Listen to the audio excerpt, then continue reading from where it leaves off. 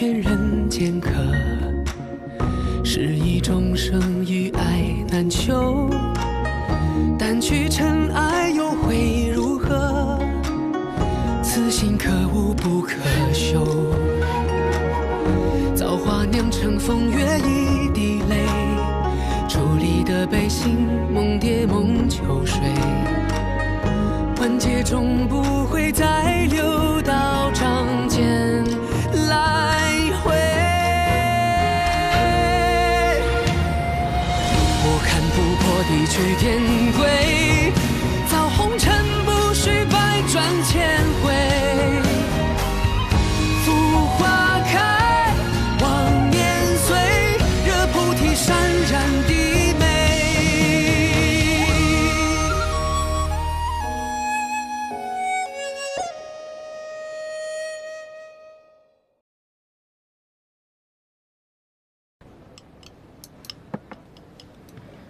马友，多吃一点啊。袁姑娘，你的演技不去当骗子真是可惜了。我今日才发挥了30%，等日后让你们见识下我真正的实力啊！哎，大家多吃点，如果不够的话，我再去跟后厨说，多给你们添点菜。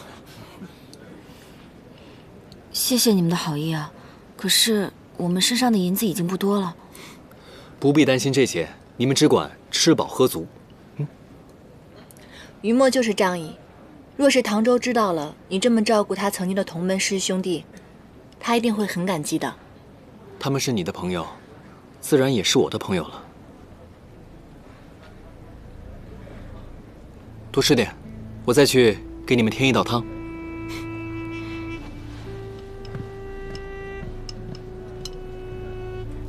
方才那个猫妖是怎么回事？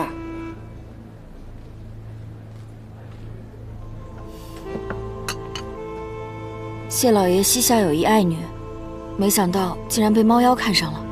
猫妖频频登府骚扰作乱，而且竟想强娶谢小姐为妻。谢老爷实属无奈，只好请我们前去捉妖。其实我们本已经布好了捉妖法阵了，若不是有人打草惊蛇，不按计划行事，怎会让猫妖收到风声，提前逃跑？计划？何来的计划？我捉妖喜欢速战速决，不习惯有人在边上指指点点。那猫妖道行不浅，众人齐心方可成事。你总是这么一意孤行，这下好了，凌霄派的名声怕是更差了。谁一意孤行了？你，唐周，唐师兄，唐师兄，你来的正好，快出面帮我们捉妖吧。若再抓不住那猫妖，凌霄派怕是要毁于一旦了。唐师兄，你足智多谋，现如今也只有你能帮到我们了。你把他当师兄，他可曾把你当过师妹？为爱远走，弃师门而不顾。我们凌霄派不需要他的帮忙。大师兄说的对，唐周这般薄情寡义、不仁不义，我凌霄派就是灭门，也不需要你管。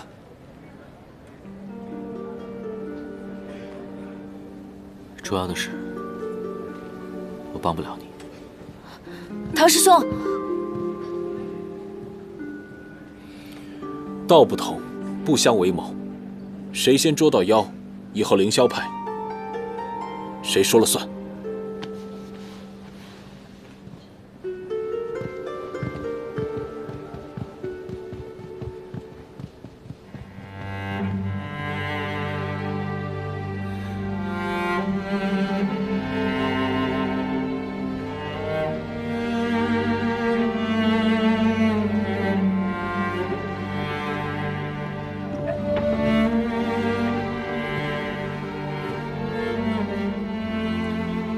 有的人啊，嘴上说着不在乎、不在意，可这心里还是十分挂念同门情谊的。我说的对吗？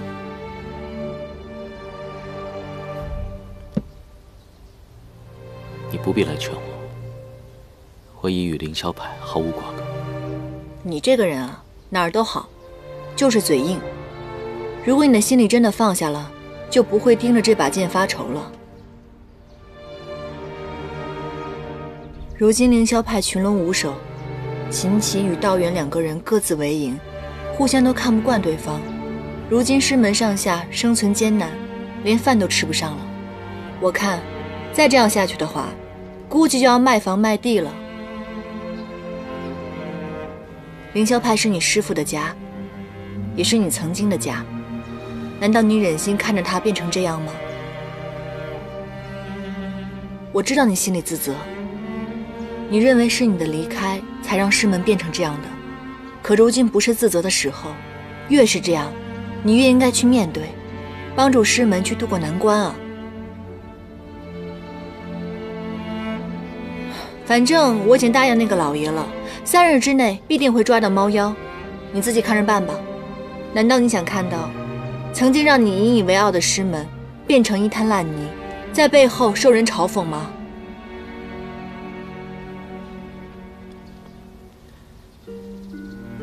如今我的修为已经尽散，只怕会给凌霄派丢脸。我明白你的纠结，若是你愿意的话，我可以教你天界的法诀，让你快快的修炼，助你师门渡过难关。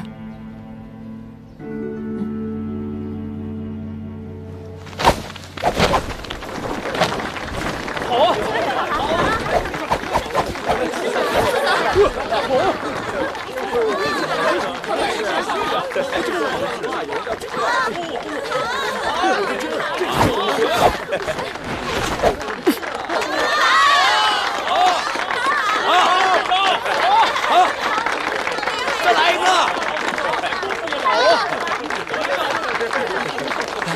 谢谢，谢谢，谢谢，谢谢，谢谢啊，谢谢，让开让。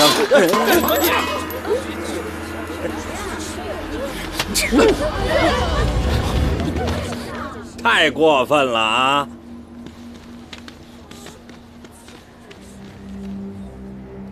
你们想做什么？做什么？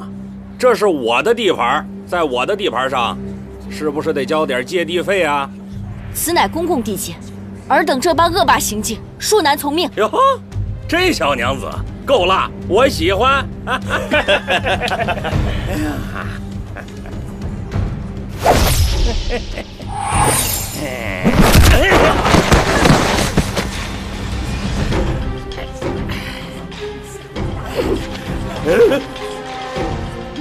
哎呦！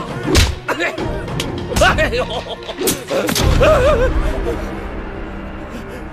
好你个小娘们儿，今日的账改日再给你算。害怕了吧你？我这么大大亏，还敢不敢欺负人？是唐师兄，虽然修为尽失，但这落剑的力道，除他之外绝无2人。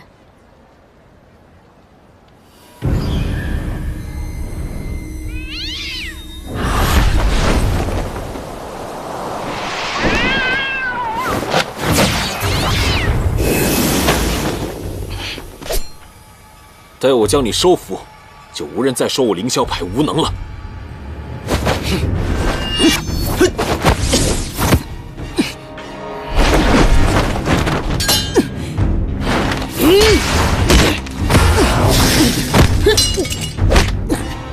就这点本事，还敢伤我？我倒要尝尝这天师的真元内丹是何滋味。若你现在肯跪下与我磕3个响头，我倒是可以给你留一句全诗。凌霄弟子绝不想要挟取喜，正道在天，死又何惧？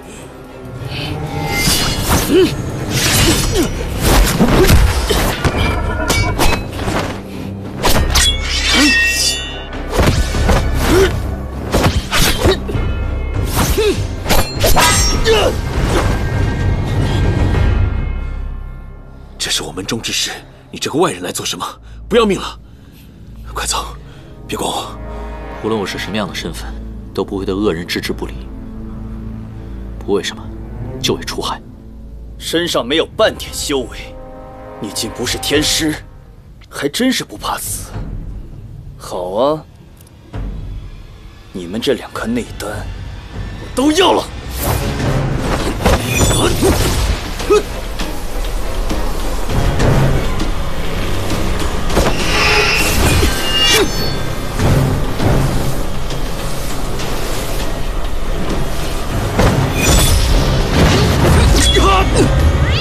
去告诉谢老爷，让他家小姐穿戴好凤冠霞帔，在闺房候着。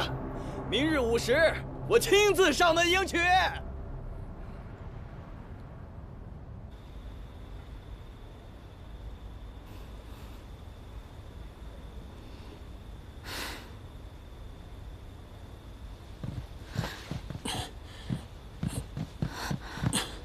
唐师兄，你们怎么受伤了呀？方才击中猫妖，又让他给跑了。猫妖妖力不浅，怕是不好对付。我就知道你不会不管我们的。大师兄被猫妖所伤，但是他有修为护身，休息几日便能恢复好。唐师兄，你现在没了修为，这样强行捉妖，怕是会损耗自身的。你先坐，我去给你拿些药。不碍，只是一些皮肉伤。可是，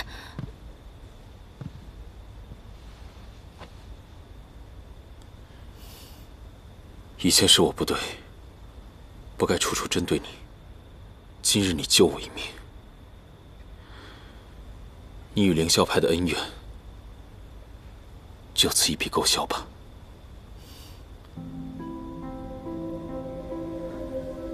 过去的事我已经忘了。苍红是你的师傅，发生了这件事情，你心中难受，我懂。平日你修为是有些激进，但在捉妖之时，却不如凌霄派的声望。我知道，你心中有正道。即便不想辱没，可眼见着还是要辱没了。谢老爷说的对，以我的功力，根本没有资格做什么捉妖师，帮不上忙，又徒添许多麻烦。或许真的应该转个行当。你们到现在还不明白吗？抓不住妖，不是你们能力的问题。大家各有所长，缺一不可，但是你们却各自为营，互不相让，怎能成事？明明是大师兄独断专行，把我们都赶出师门。我独断行事。上次捉那虎妖，你们不听我劝阻，非要私下抓捕，施主都因此受伤了。如此捉妖，门派的家底都被你赔得一干二净。若是放任不管，那虎妖一夜之间便能把镇上的人全部吃干抹净。我早在后山布好了法阵，只要有你的法器相助，不伤一草一木，便能将其抓获。那你不早说？你也没问我呀。你现在不都说明白了吗？为什么不把心里话都告诉彼此对方呢？明明你们心里都需要彼此。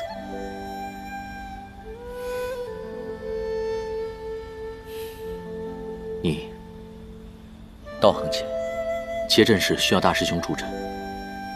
你不善法器，捉妖时难免会有一些疏漏。如此下去，只会葬送凌霄派的名誉和声望。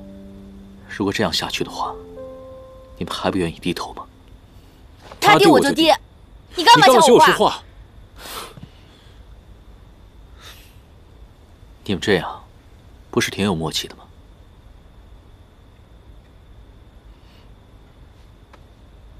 算了算了，看在唐师兄的面子上，只要你以后不再独断行事，我愿意跟你一起统管门下弟子，竭力配合。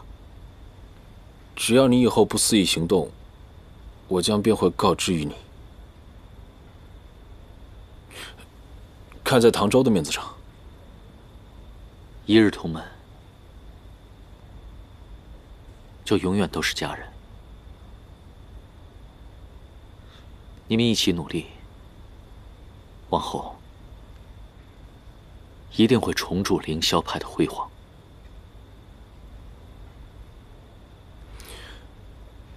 门派中的弟子最是爱重你。曾经，我总是因此而嫉妒。可当你挺身相助之时，我终于知道了，他们为何如此待你。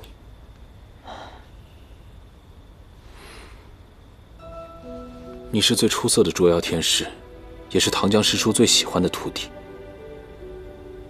这个玉葫芦应该属于你。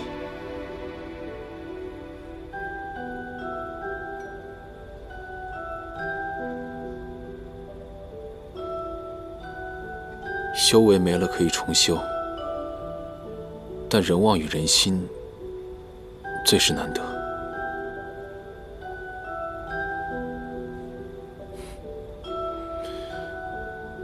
你回来吧。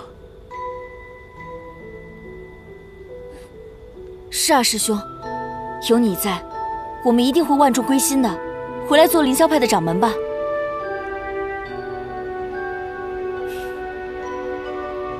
那猫妖明日午时要去谢府强娶谢家小姐，我会去想想如何能将她抓获。这……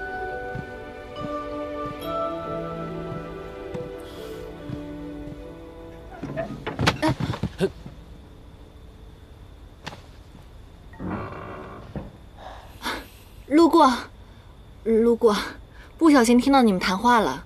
听到你们已经和好了，恭喜啊！恭喜大家！你来都来了，不如用你的聪明脑袋瓜一起想办法喽。我倒是有个万全之策，不过可能要委屈某人了。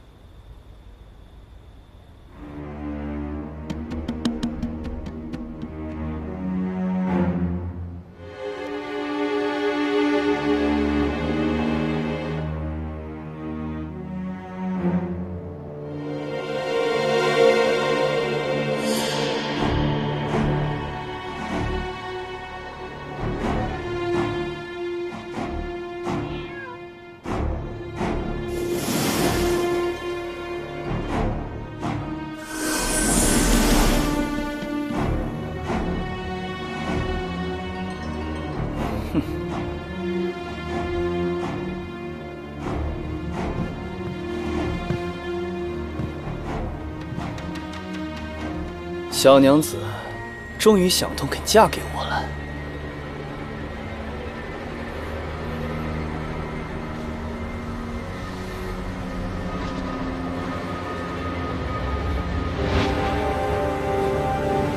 竟敢耍我！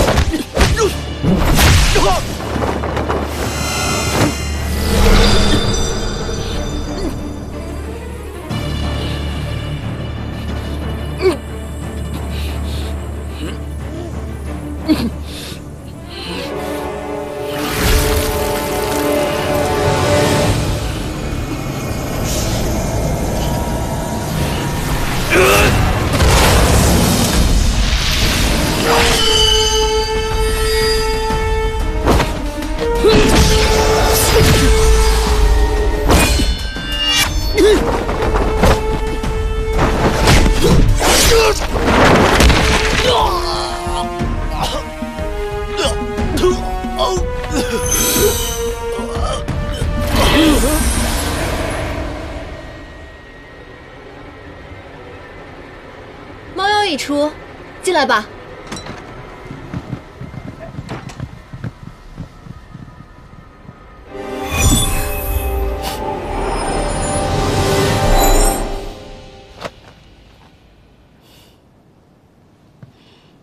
如今猫妖已被收服，今后谢府便可得以安宁，谢小姐也不必担惊受怕了。现在你总该相信凌霄派的威名了吧？之前是我一时心急，说了些重话，多有得罪，还望各位天师莫往心里去。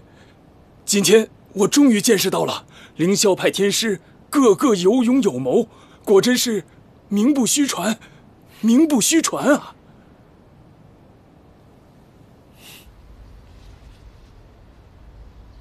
这是哪家的胭脂啊？这么难擦。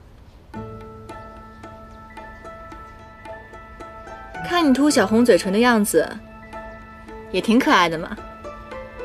我看美色不输陶姐姐，简直是仙女下凡呢。干嘛这么着急换回去啊？我还想让余墨好好看看呢。这不都是你出的馊主意？还不是因为你想保护你的师妹，说猫妖的妖力深厚，怕伤到她。喂，要不是为你散尽了修为，这等小猫小狗算什么？好了，你之前也没少折磨我呀，没有想到你也有今天啊！当时可是没少折磨我的，我到现在还记得。我要把你今天的经历全都记录到红尘录里面。捉妖天师唐周，虎落平阳被猫欺，如何？挺好。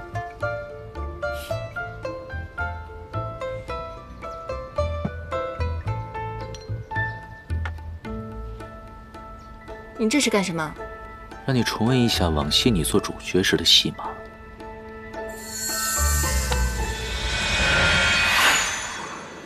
你这小人，怎么又把我关进葫芦里了？让你嘲笑我，那你怎么也跟着进来了？我就算虎落平阳，也不会放你离开的。别废话了，赶紧给我打开！哎呀，没办法，我也在这葫芦里，打不开啊。真是个小人。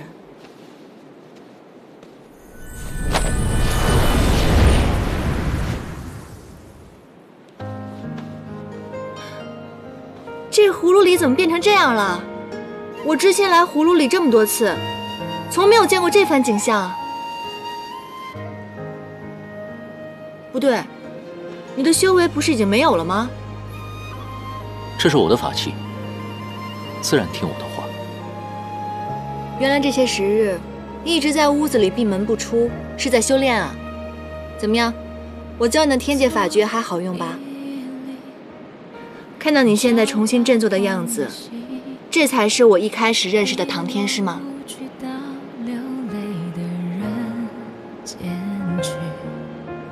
却以为常有四海的月，尘埃如洗，难过欢喜都轻易的忘记，掠过了青丝缠入指尖，还沉迷于一瞬间花开的时息。偶尔兴起也泛愁绪，温柔捂住了一颗心，情不自禁的分一半出去。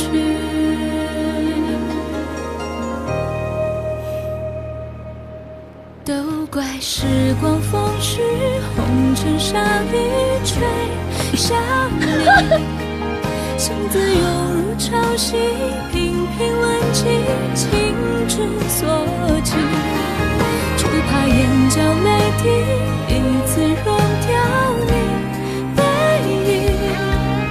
我的知情，我的誓约，我的全部都偏向你，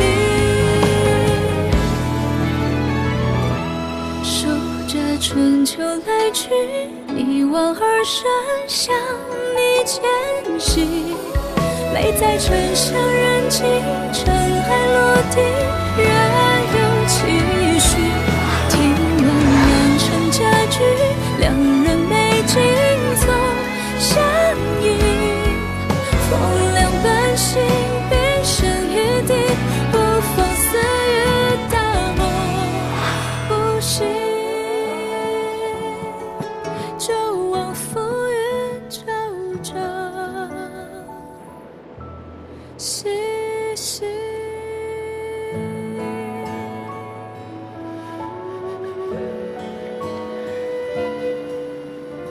好久没有这么开心过了，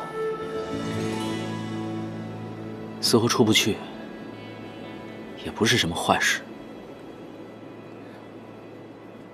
若是我们一直出不去的话，又如何找神器？又如何修复你胸口上的伤痕呢？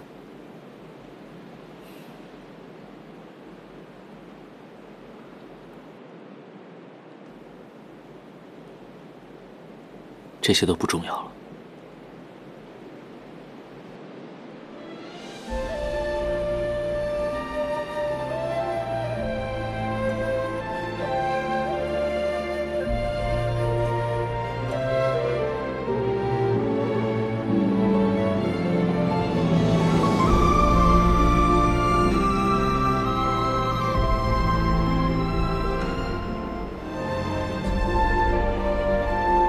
燕丹，别忘了，他是应渊帝君，不是唐周。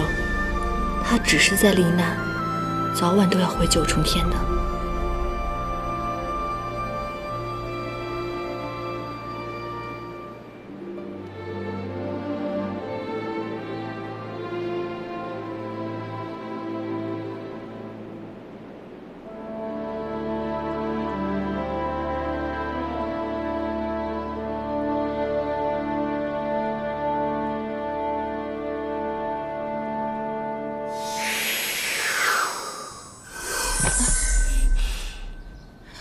余墨，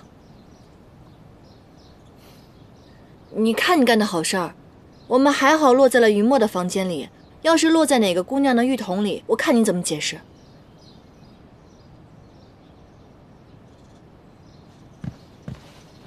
你这个伤是愈寒又裂开了吗？伤势无妨，只是你们两个怎么跑到这葫芦当中了？还不是唐周这个小人。我好心好意的帮他抓猫妖，谁知道这个人卸磨杀驴，把我关到这个玉葫芦里，关了一整天。胡说八道嘛！你在里边玩的不也挺开心的吗？况且是你嘲笑我在先，怎么就恶人先告状了？那是因为你把我囚禁在里面，我没有办法，只能逆来顺受。我只有这样才能让自己过得舒服一点啊。什么话都让你说了呗。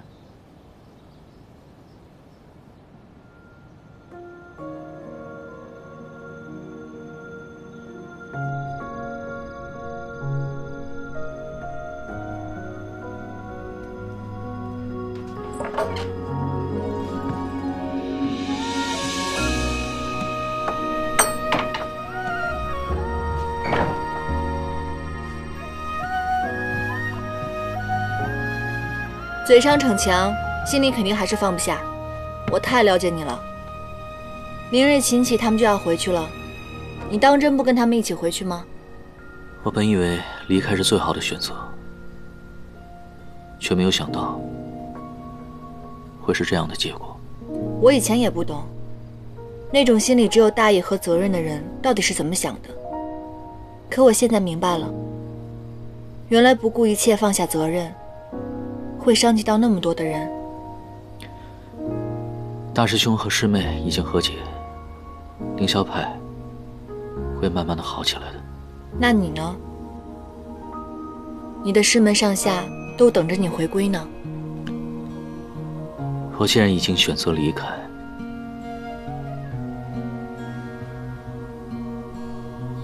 就不会再回头了。你骗不了我的。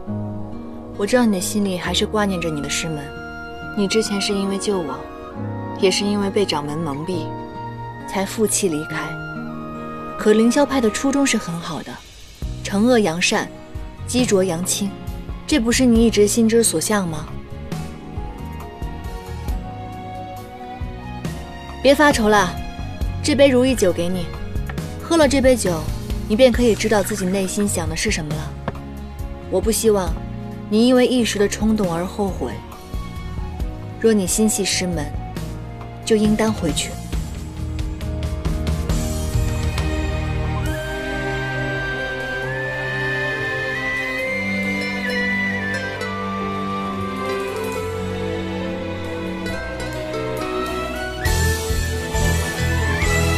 与君别后，一生我下穿越秋，山海无路万心中，欲别还休，几时都不够。轻看微袖，烟火岸上有白首，一朝天涯熬红豆，去到人间尽修好时候。淡淡再开，我已经原谅你了，影院。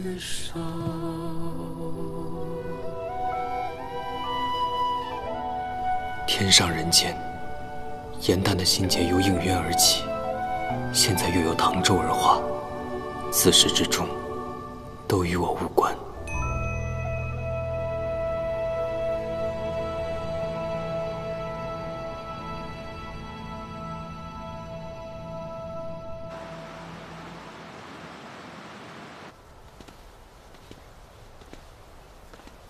凡人成亲，喜爱穿戴凤冠霞帔，而魔族却向来以黑为尊，更显庄重。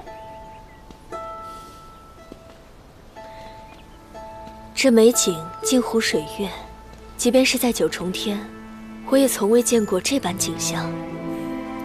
再好的良辰美景，也不及眼前之人。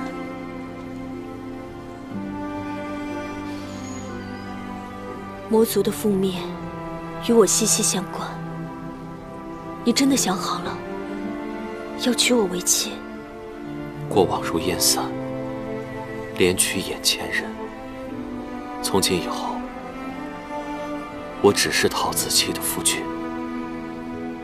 无论魔族还是邪神，都与我毫无半点瓜葛。唯有与爱人相伴一生，才是我一生所愿。今日只有你我二人，你会不会觉得这个成亲之礼过于简陋？虽没有亲朋祝贺，有你在我身边，足矣。我们曾经都想看到三界太平，而如今生死沉浮已定，六合安稳，我会一直陪着你，一同云游四海，一起见证这太平盛世之下的大好河山。天地可见，星月为证。从此，柳维阳与陶子期结为夫妻，相伴终老，永世不离。春夏秋冬，斗转星移，愿君相守，执手与共，相伴白头。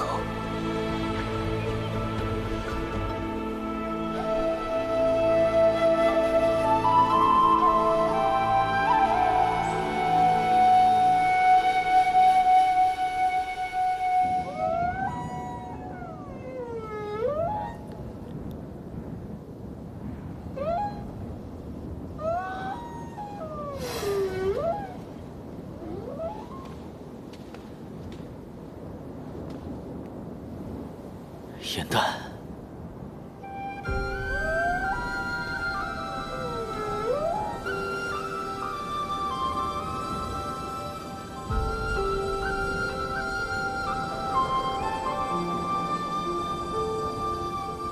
如果时光能够永远在这刻停留，该有多好！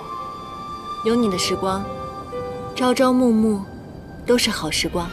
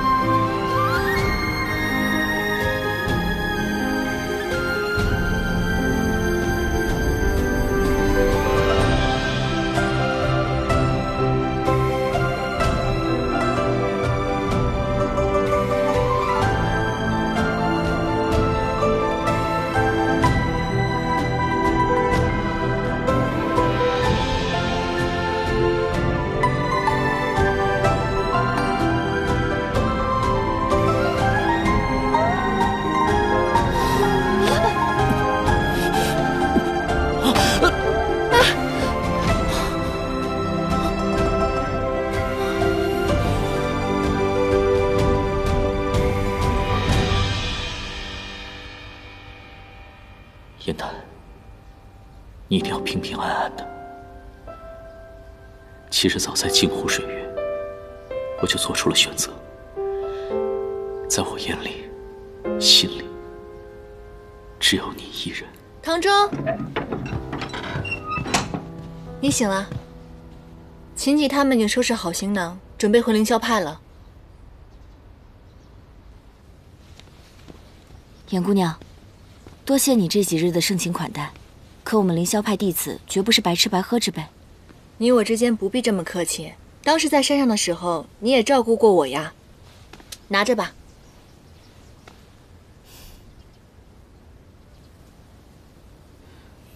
唐师兄，你当真想好不与我们一同回去吗？凌霄派有你们的大师兄在，我已经足够放心了。如今，我已经有更重要的事情了，也有了想守护的人。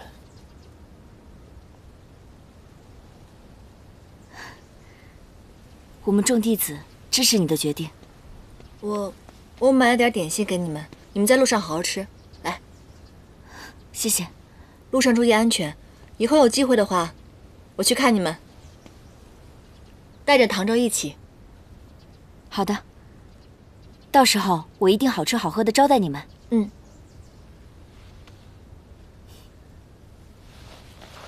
告辞。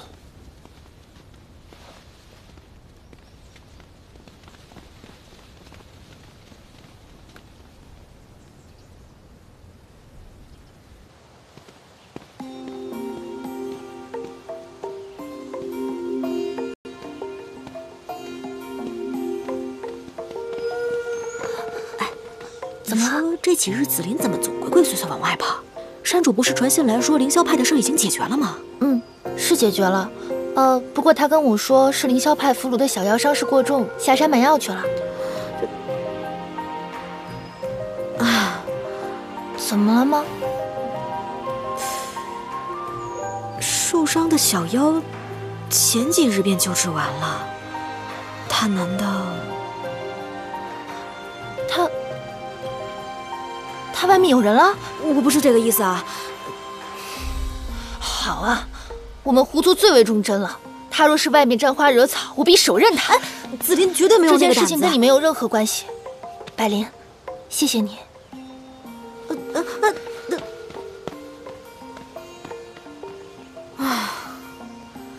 完了，我最后的结局，怕是被紫菱提刀手刃我这个大嘴巴。老板，你们家这酒真不错啊！好喝，下次再来。必须的，谢谢老板啊。你怎么来了？小乌龟啊，你自从回到山境之后，每天鬼鬼祟祟的，人也不见一个。你不是说你去采办草药去了吗？这草药买到酒馆里来了，我看看。我其实你是不是外面有人了？啊？你左一壶右一壶的，你是要与他们寻欢作乐是吗？这位小娘子，你看你对你夫君这么凶干嘛？这青天白日的，也不就过来买个酒，就被你凶神恶煞的污蔑沾花惹草，如此善妒不饶人，可是要被休了的。你个臭卖酒的，我娘子怎么对我，与你何干？再说了，我娘子如此温柔美丽，只有她厌我的份儿，我怎么可能休了她？你少管闲事！还有你这样做男人的，你们还真是天生一对！哼！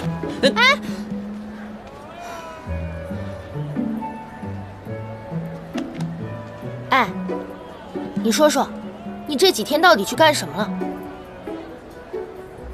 你若是表面上对我花言巧语，内心三心二意的话，我琳琅绝对不姑息，听见没？我冤枉啊！是哪个没心没肺的编排我？其实我这2天是给岳父买见面礼去了。啊！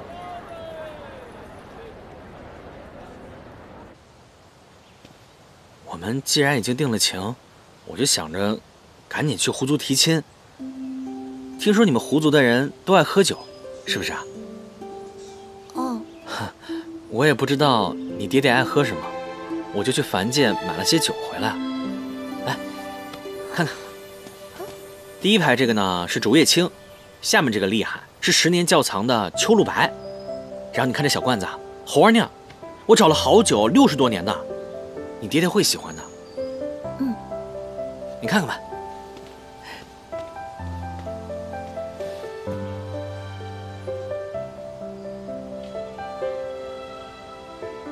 你准备了这么多啊，小乌龟，对不起，我竟怀疑你。我以为你……林郎，你爹派人给你送了10坛千年陈酿的女儿红，说是让你喝着解解闷儿。我给你放酒库了。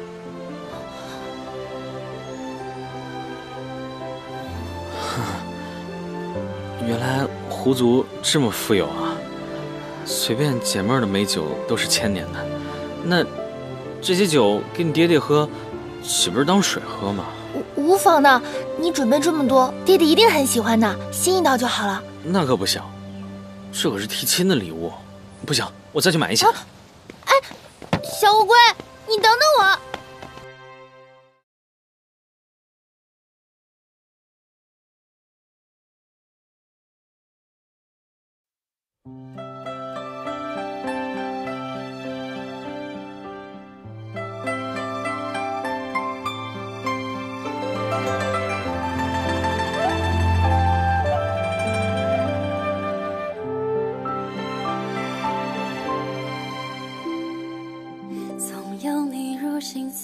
照亮长夜，微笑着笑容我残雪，不计较世间怎样颠沛变迁，都与我并肩。若岁月是片荒野，你是花田，种下回忆片片。从来没说过想念，爱从何时化成蝶？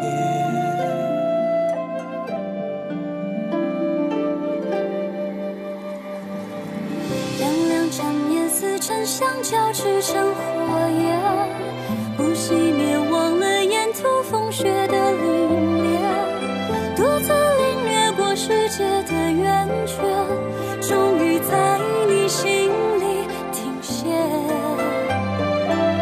两两相守一生，历经所有考验，不埋怨世间会甘苦涩变成甜，不问永远多远，眼里的笑意深深浅浅。往事如过眼云烟。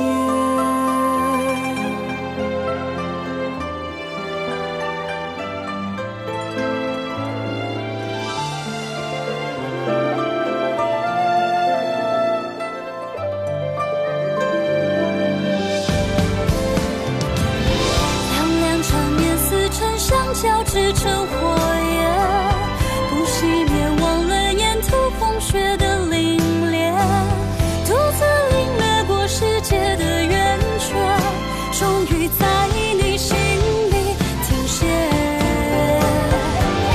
两两相守一生，历经所有考验，不埋怨世间会甘苦涩变成甜，不问永远多远，眼里的笑意深深浅浅。往事如过眼